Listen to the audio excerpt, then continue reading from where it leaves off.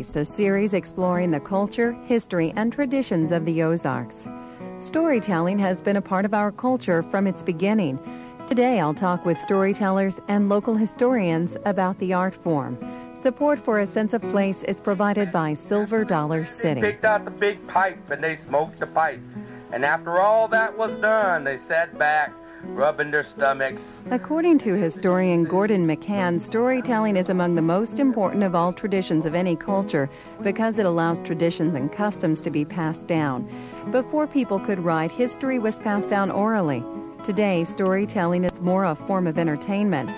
McCann says there are too many types of stories to list them all, but in the Ozarks, stories consist of things like ghost stories, tall tales, or windies as they're sometimes called, narratives, body tales, jokes, and anecdotes. And of course, this has always been a part of Ozarks life.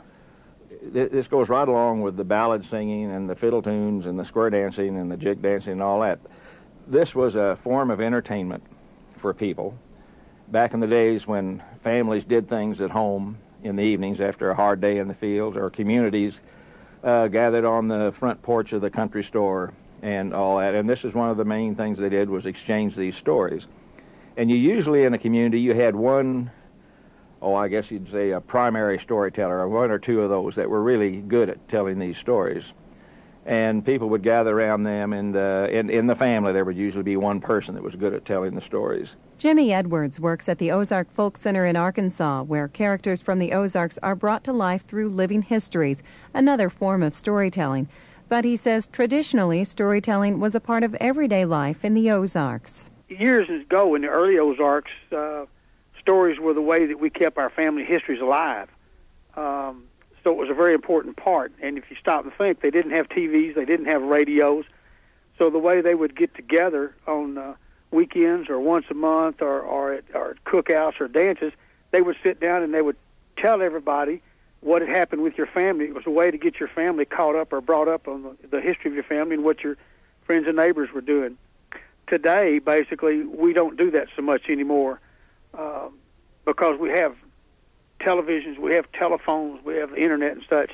So today's storytellers are basically people that take stories from the past, from the history, and recreate that history in today's language and such to kind of fill people in.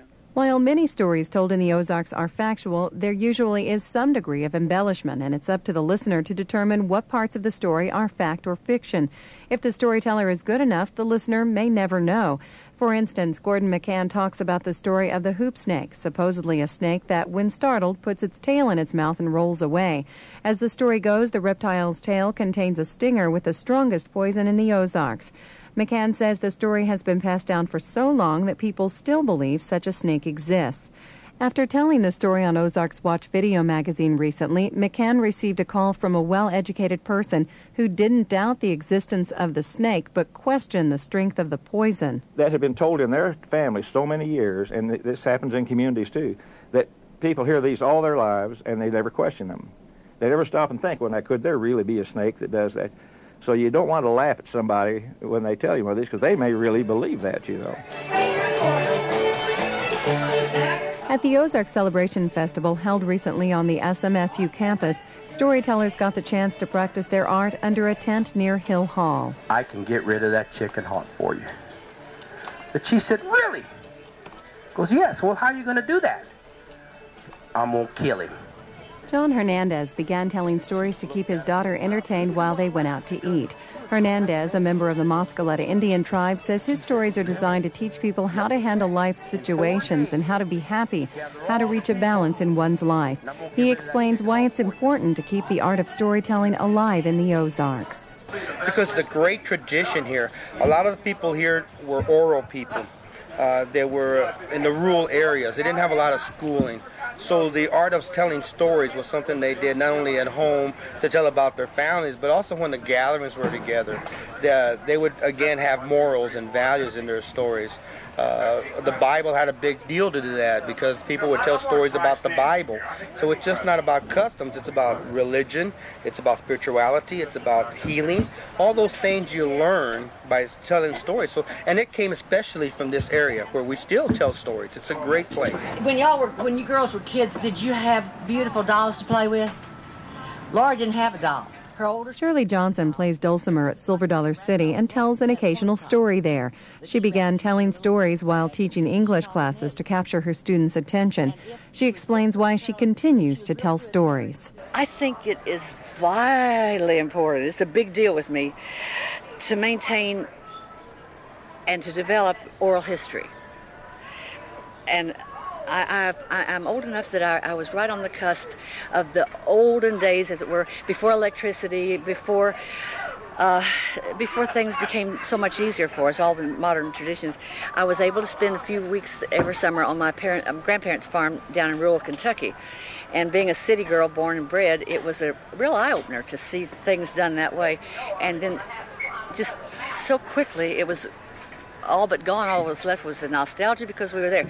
And then pretty soon that's going to be gone. And so I tell stories to help bring that to life. And there's always a good reason to listen to a good story because it tells you something about your life and about your love and about your well-being.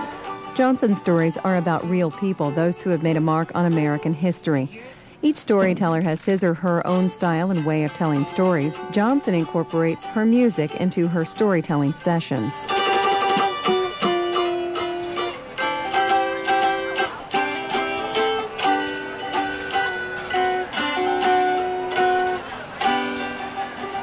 The tiny village of Bradleyville, hidden in the depths of the Missouri Ozark Hills near Branson, produced a basketball dynasty during the 1960s. Leon Combs recently began telling stories and hopes to do more in the future. His stories come from books he's written about growing up in Bradleyville. Combs hopes by telling stories he'll help prevent a part of Ozark's history from becoming lost. I think that especially with the Ozark heritage, it was so rich and so strong, and of course it's going so fast now with all the new communications. You know, the kids in Bradleyville dress now like the kids in Cincinnati or New Jersey, and I think that even they now find the stories of hot pot-bellied stoves and coon hunting, all those things are just strange to them. So I think by storytelling, it's the world's oldest way of passing along history. Gordon McCann has known many good Ozark storytellers over the years. Among those he lists as best are Dewey Short, J. Frank Short, Emmett Ragfoot Adams, and Bob Walsh, to mention a few.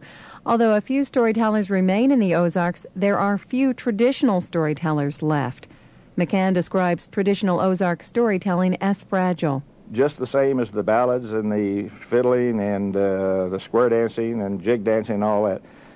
Because we're being mainstreamed and our interests are not as much local anymore as they were at one time. The media's doing that. Television's, they'll never make us all the same, but they're doing a pretty good job of people forgetting their traditions and this type of thing, you know. Jimmy Edwards says it's important to keep the art of storytelling alive in the Ozarks because it's how we got to where we are. If you don't know where you've been, how can you know where you're going?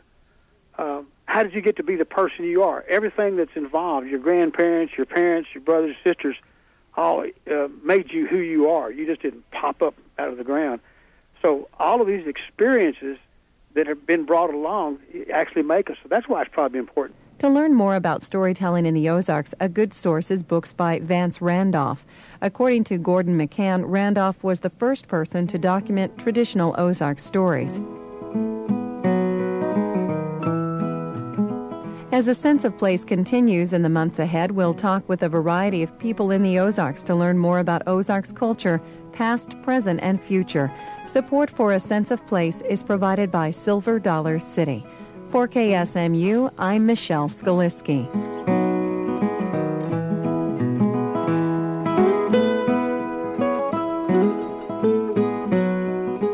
Support for morning